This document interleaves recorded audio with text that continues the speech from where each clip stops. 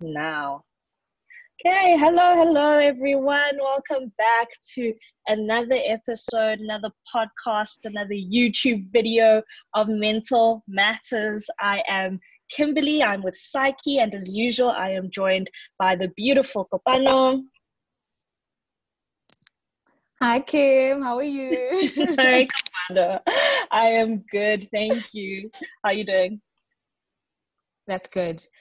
We just started a new semester, so I am over all the notifications, but it's okay because we are inside, we're ready, we're committed to this new semester, so I'm okay. Yeah, and I think I'm just really excited that now we kind of know what to expect with e-learning, so I'm hoping that this semester I will feel more on top of things. True. But let's not be rude. It's okay. You've got it. Let's introduce our really awesome special guest today. That's Ms Nkateko Ndalo-Magoro. Thank you so much for joining us. I'm just going to quickly introduce her. She has more than 10 years experience in the field of psychology, in corporate environments, in various organizations, in student environments and cultures, where she has gained immeasurable insights into the dynamics of human behavior. As a registered therapist with a master's degree in counselling psychology, she is currently an academic at the University of Pretoria, where she is involved in teaching and research with undergraduate and postgraduate students. On top of that, she has produced numerous technical reports with numerous publications in academic journals in sub-Saharan Africa, and her most recent published work features an international academic resource which was published under Information Age Publishing at the University of Mexico. Again, we're in the presence of greatness. Thank you so much for joining us today, Ms. Nkateko Ndalo-Magoro. Thank you for having me as I remove this beanie from my from the background. That's what happens when you on the camera. So I'm to keep the camera off because I don't think the listener needs to see me. I'm introducing myself. Here I am. Just hear me, more than enough just to hear my voice, and my voice is just as wonderful as my face. We can't argue with the facts. Absolutely. Agree. Definitely, without a doubt. But I think before we get into our topic, as usual, Ms. Nkateko, what we've been asking all of our special guests is to start us off by just telling us, how are you feeling today? Where are you at?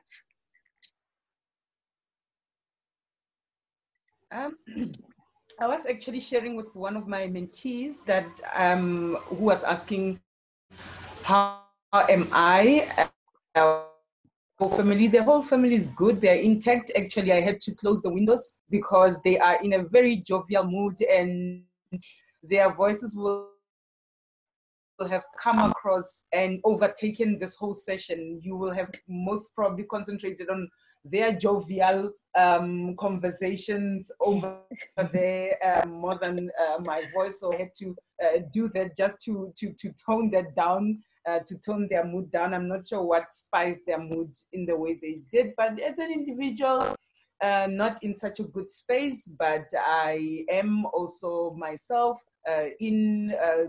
just like anybody else, taking it step by step, one day at a time. We're glad that even though you're but you're taking it one step at a time. Also, before we go further, I just wanted to say Happy Women's Month to the beautiful ladies that are with me. It's always a pleasure.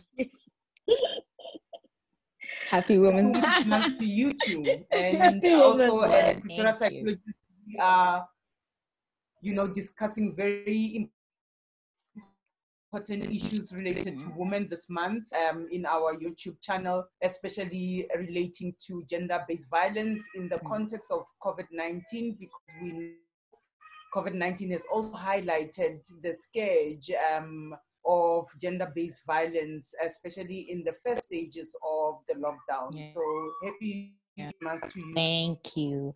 I think we'll just go straight into it, Kim, if you are okay with that. 100%. I think, as you say, so we came into this lockdown. Last week, we found out that mental health sort of, as COVID-19 increased or like decreased.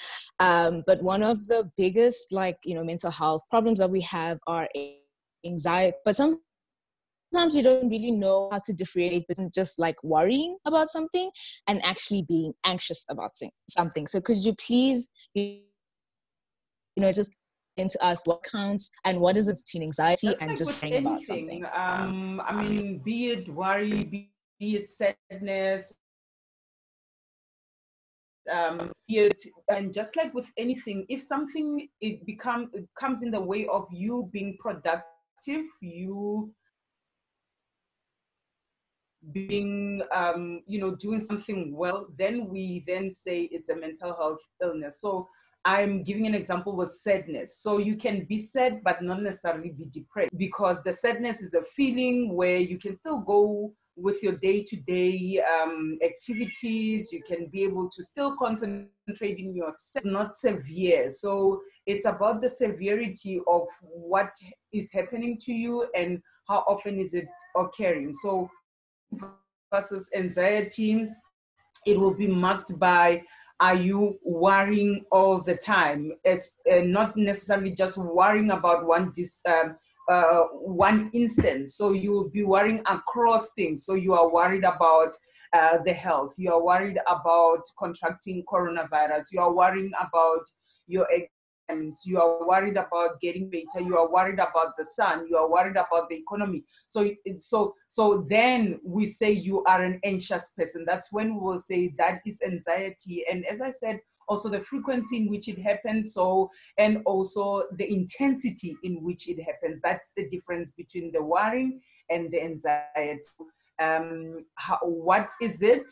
Is it general? Is it in general? Is it in one instance or is it in many instances? So maybe if I'm thinking my children right now and I'm paranoid about their safety, I across the board paranoid about a lot of things. I'm paranoid about germs. I'm paranoid about people just looking at me. I'm paranoid about me getting into a car. So now we take it's across things instead of it in a specific. Some days, why am I worrying about the children's safety? Then it's across things. And as I said, the frequency in which it happens, and then also the intensity it happens. It will then give us that differentiation that this is no longer just worrying in general, but then it's an anxiety disorder.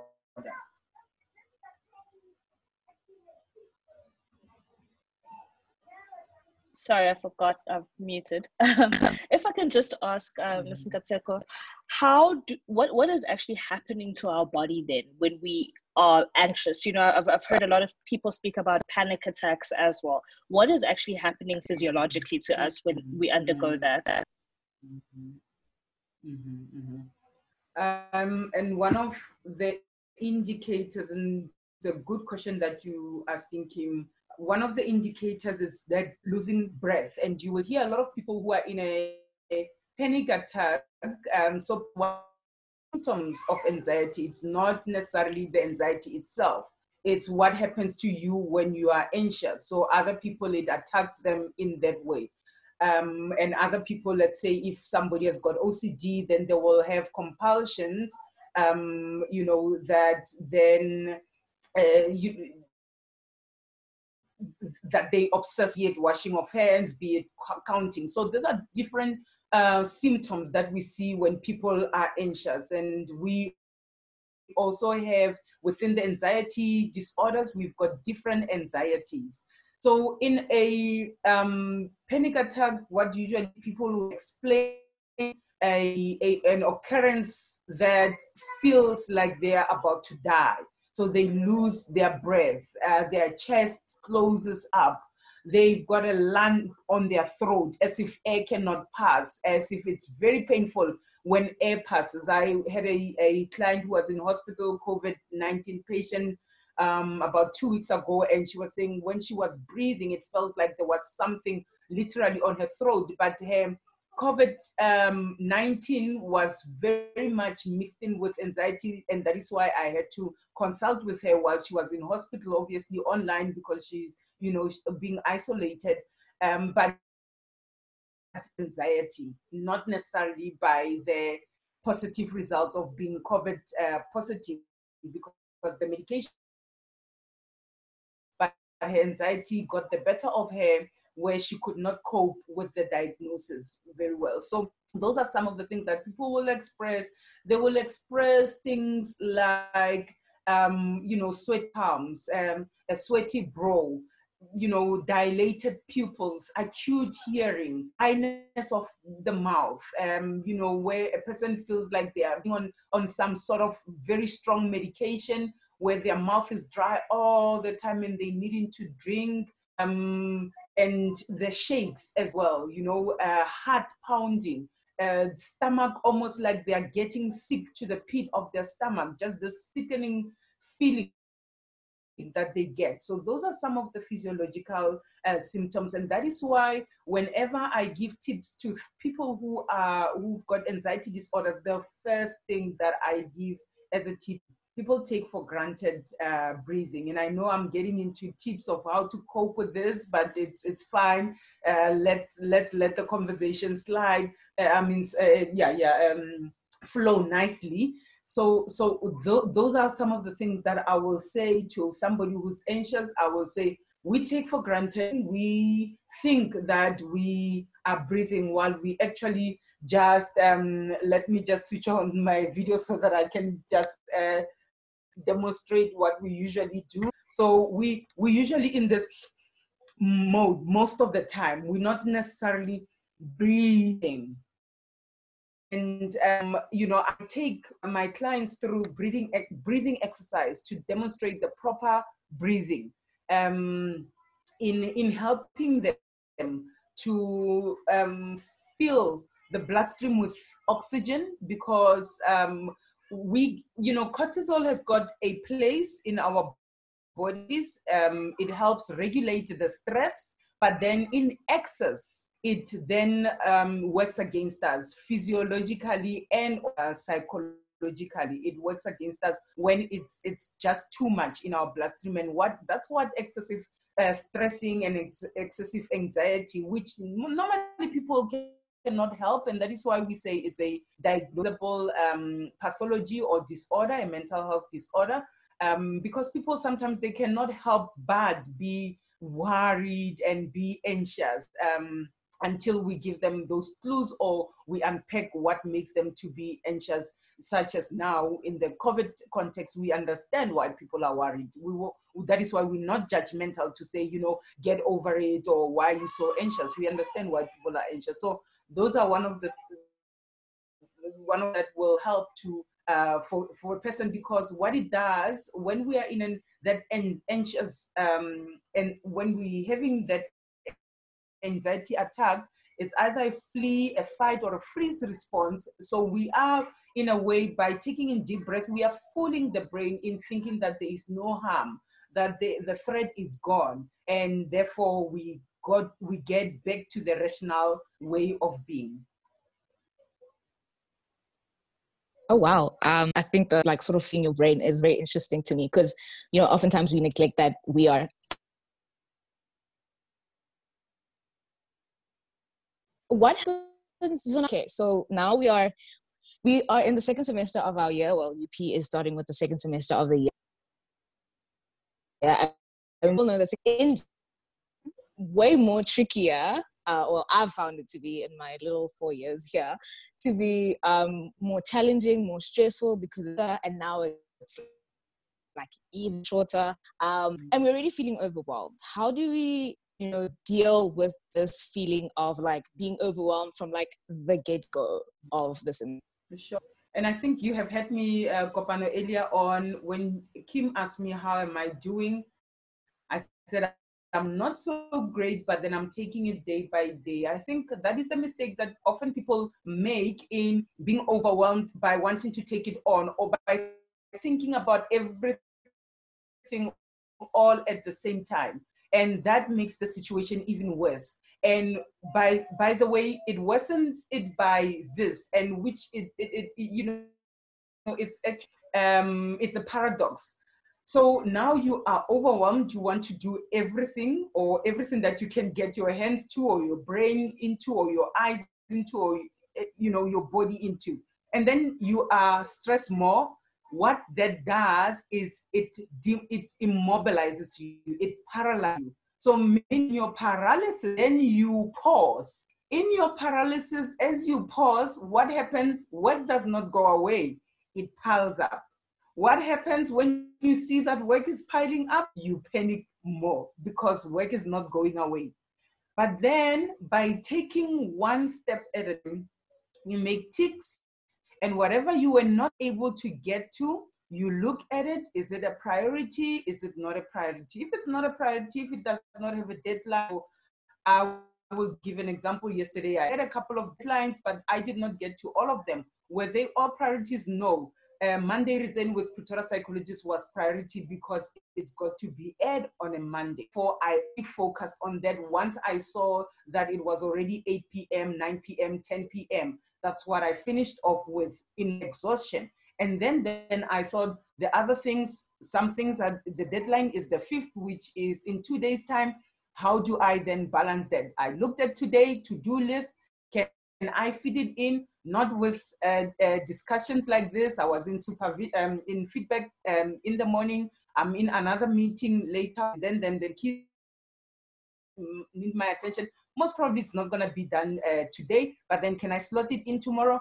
Sure, we can slot it in until the deadline comes. So that's then you tackle everything. You give them priorities, you give them according to your abilities, your strength, your energy levels. Your energy also will. Sometimes students will say, I'm unable to write my dissertation, I'm unable to read, I'm unable to study. And I will say, I want you to read, even if it's 2 paragraphs. Even if it is 2 paragraphs, accumulatively, it's gonna be 5 pages by the time you finish at the end. If you don't have energy, if you cannot get into it. But then there will be days where the 2 paragraphs is not 2 paragraphs because you've got energy. Maybe you have let go of, I'm not eating chocolate this week, I'm not eating chocolate this week, I'm not eating chocolate this week. And then you decide you're gonna eat on Thursday, and then you've got energy for days because you have given your soul what it wanted. And then you've got energy, and you might be able to cover the whole chapter on the day and use the energy of the day to be able to accomplish what you could not accomplish in the days where you were not motivated. So again, it's that whole thing. How do you eat an elephant? 1 bite size at a time. And actually it does work. You cannot take on everything at the same time, especially in an overwhelming situation, in an overwhelming environment, because it's just going to make you feel even more worthless, to feel more unmotivated, to feel you are doing something that is little towards just writing off that to-do list. Yeah, that is 100% true. Like everything you just said, I saw myself being myself, doing exactly what you're talking about this semester. So I think I'll definitely try that in terms of the one paragraph, even if it's just 1 paragraph that day, that's fine. But I just want to jump back a little bit to the strategies that you spoke about in terms of how we keep the anxiety in check, and how we ensure that we are not feeling overwhelmed. So you mentioned breathing, for instance. Can you tell us, I did watch a YouTube video where you were speaking about this, and I just found it so interesting. I realized basically I've been breathing wrong all my life. So could you please teach us and the listeners how to breathe properly? Okay. All right, I was going to talk about the other tips, but then maybe let me finish with that. Let me finish with how do we do that. But I want to talk about other tips that can help us with anxiety. So we talked about taking things one step at a time. We talked about breathing. I also, as much as I'm a believer in doing, in just being in a momentum and just rolling, it's where you don't have strength, and it's okay to let it go. It's okay to write a paper, and I'm saying this as your lecturer who wants 80% and 70% and 90%, but sometimes it's okay to click submit on what it's a mediocre paper. It is fine. I'm not promoting a substandard or mediocre lifestyle, not at all, or else I will not be where I am right now. But I'm saying that at times it is possible that circumstances are so far and beyond your control that you don't have strength left to be able to fight, for that distinction, to be able to fight to produce that paper. Sometimes it's okay to click submit. And by the way, you'll be surprised. I've got lots of clients where I say that, and they want to cringe, they want to cry because this is not their standard. And some of them will come back and say, you remember that paper? Actually got 4. I thought it's a fail, or it's like a 49 or a 48 or a 50. But I surprised myself. So that if now you had put all of the effort together, you will have gotten in the 90s or in the high 80s. So sometimes it is okay to let it go. Sometimes things are out of our control. Things that are out of our control, we need to surrender them. We need to surrender them to God in prayer, in recognizing that are beyond us, that we cannot really be in control of. Things that we are in control of, as I said, you take them step by step. You do them little by little. You don't do all of them all at once. People think that sleeping is relaxing. Sleeping is not relaxing. I am saying this on record. By the way, your brain works much more when you are sleeping than when you are not. It's consolidating everything that you have learned, everything that you have observed. That is why we dream, because it's making sense of things. So your brain is at the most active. Yes, your body is resting, it's dormant, but your brain is working extra hard. That is why we talk about relaxation techniques. And those relaxation techniques are different for different people. For other people, it might be escapism. And escapism, I'm not talking about toxic escapism or non-constructive escapism, such as taking illicit drugs or, alcohol. That is a way of escaping, but not it's harmful. So ways in which you can escape outside your adult life. If you think adulting is a trap, wait until you are right now. So that, escaping a little bit into the fantasy world that is safe, it's not infringing on anybody's human right, be it series binging. For me, it was decadent chocolate brownies, and my kids came to ask me and say, where are the brownies? And I said, I shared them with your dad, and I was lying. It was all me. So that was, so that is also, that is a form of escape. And I was also about to write on my status, hello, I'm Nkateko, and my drug of choice is sugar. So those are some of the ways in which, as I said, as long as it's not,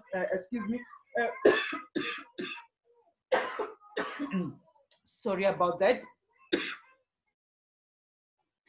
As long as it's not infringing on somebody's human right, it's fine to switch off like that. Walks are wonderful. Exercising, it's something that is wonderful. Yes, I know it is hard for most people. It's daunting for most people to say, where do I even start? Once you start, the benefits of it. You feel so good because firstly, in exercising, you're not only putting in positivity, but you also releasing endorphins. Remember, we talked about cortisol, which is a stress hormone. Here, the endorphins are feel-good hormones.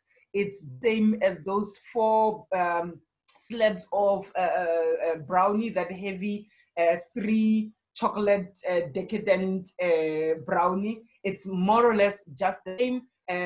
Obviously, it takes effort, but then that effort, it's also contributing to your well-being as well. And then spend time with that loving and supportive towards you. Not spending time with toxic people, but spending time with a support system, be it that video call, that silly chat, looking at jokes or watching comedy, reading that have a book that you've been putting on the shelf because you're looking at the academics and you are pushing assignments and stuff. But hey, there's a feel good or a light book that you've been putting on the shelf. Take it and let it take you somewhere. That's also one form of escapism. It's by reading, because then you just create this whole story and you create your own characters in terms of how they look like, what they speak, and what kind of living do they live. So it's also one of those escapism. That you can some of the tips that I can share with you before then I demonstrate the relaxation techniques. So I'm going to just take a sip of water and then switch the camera.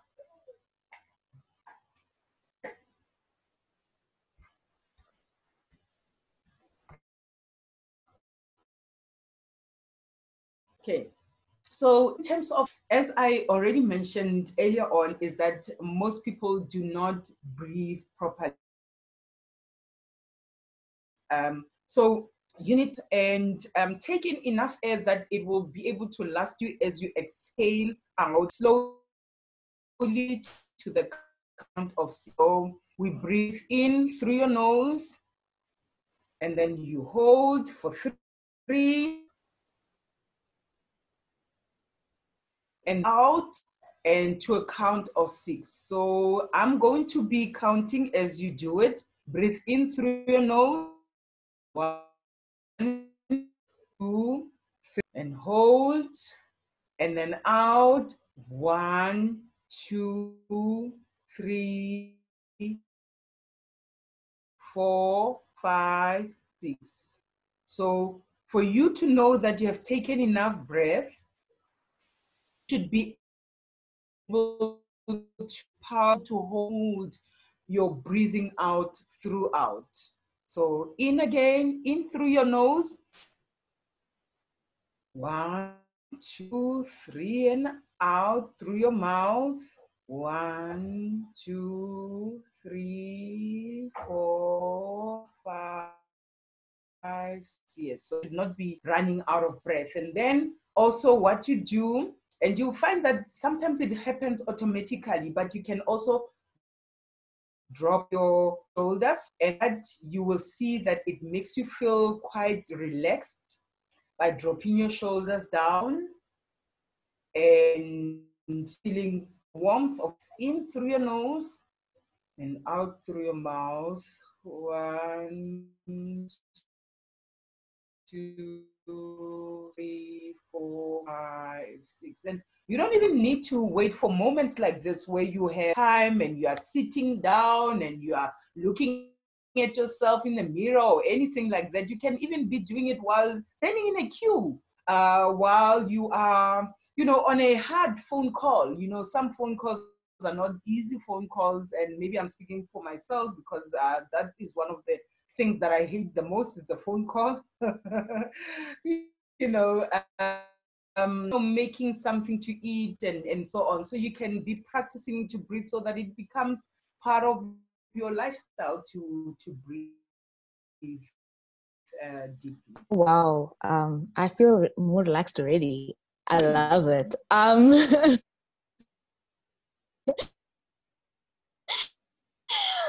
So I just wanted to a little diverge, of our conversation and just ask, what happens, because you spoke about the people that surround us. So surrounding yourself with positive people, people that are not toxic for you. If, let's say, your parents don't, understand the concept of anxiety. I know, especially people of color, Health is still of a murky waters, people don't necessarily understand, and people's parents, most importantly, don't understand. So, if you were at Ray's, you would know, like, okay, this is how I handle my anxiety, this is what I do, this is what I do, or, in, for example, Pretoria. But now that you're home and you're schooling from home, it's a whole complete, different situation where it's like, okay, now I'm trying to handle being at home and also school, and also now sort of explaining or get my parents to understand what it means when I'm anxious. How do you sort of navigate that?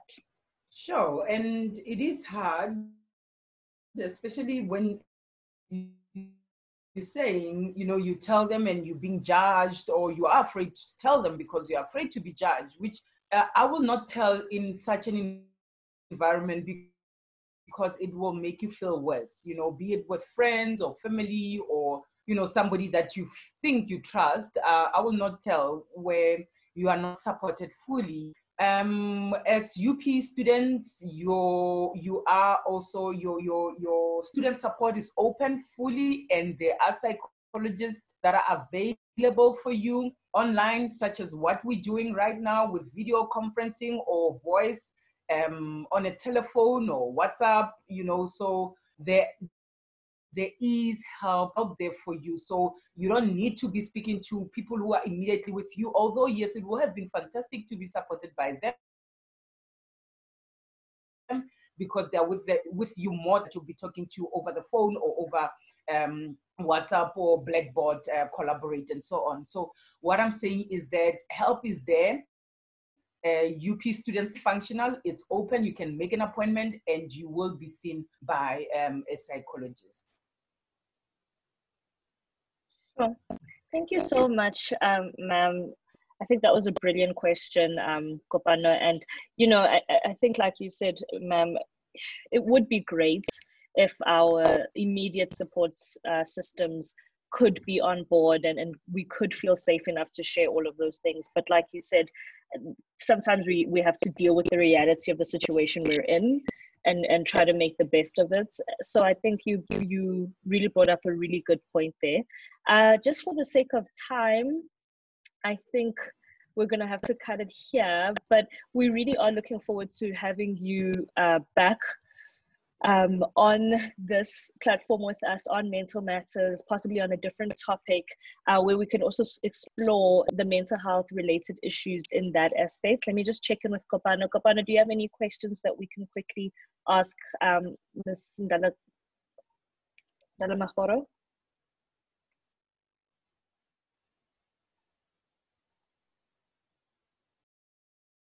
Okay, sorry, I think my network cut out there. That's fine. But I think, yeah, on behalf of myself, I'm a human now, a little baby, so I'm good. There we go. There we go. No, that's perfect. Ma'am, thank you so much for joining us. We are so appreciative of everything that you've taught us today, everything that you've answered in terms of our questions. And like I'm saying, we're just really looking forward to having you back on. And yeah, I think from me, from Kim, Psyche, thank you so much. And Kopano, Tuks FM. From Kopano, from Tuks FM. Thank you. Thanks for joining us. Thank you so much. Episode of Mental Matters. And yeah, we'll see you guys next week. Thank you, ma'am. Yep.